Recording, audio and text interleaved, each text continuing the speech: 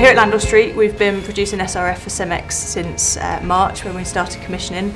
We've been accepting commercial and industrial general waste in at the front end, processing that through the SRF plant and producing solid recovered fuel for Cemex for a 25-year agreement that we have.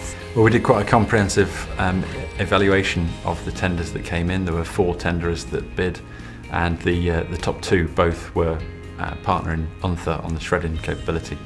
The overall evaluation, we went into price, technical ability, quality, and then we drilled down into the operational costs and the ongoing maintenance costs, and that's where UNTHA really stood out, the speed at which you can change the teeth on the shredders, and they gave us a lot more availability, and the cleaning times were a lot shorter than some of the other competitors. UNTHA provided us a competitive quotation, but also they gave us assurances and guarantees of spare parts, which we were able to pass on to SITA. The interface between the installation, SITA installation team and the UNTHA installation team has been excellent. The result is Landor Street, which is, we think, the most advanced plant in the UK currently. We're extremely happy to be involved with it. Fantastic project, gone extremely well. We've got an XR, which is one of our pre-shredders. For the purposes of Landor Street, we are basically releasing the material so that it's in a form that can be processed by the other separation equipment within the SITA plant. Then obviously we go through the SITA equipment, and then we end up at 2 TRs, which are our secondary shredders.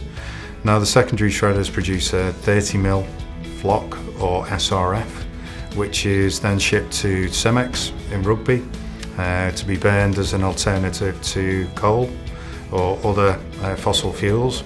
The UNTHA equipment has been designed to deliver profitability through the uptime that we can give. We had to do a lot of work on commissioning on this plant, and there were various different commissioning phases. The first phase was the reliability testing, and the promise was that we would achieve 90% availability, and we've managed to exceed that, which was quite satisfying.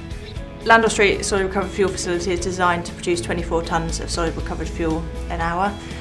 We're hoping to work on a 2-shift basis, so we should be processing 100,000 tonne a year and producing about 60,000 tonnes of solid recovered fuel.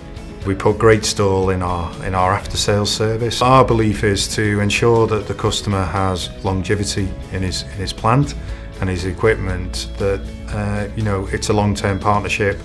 Working with UNTHA on the shredding side of the SRF facility has been great.